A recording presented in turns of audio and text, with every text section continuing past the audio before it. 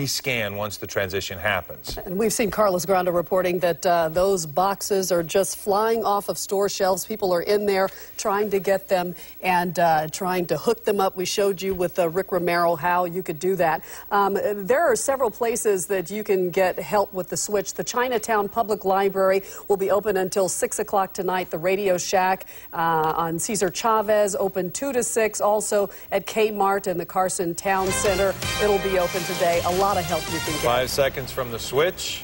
Enjoy watching new television and digital.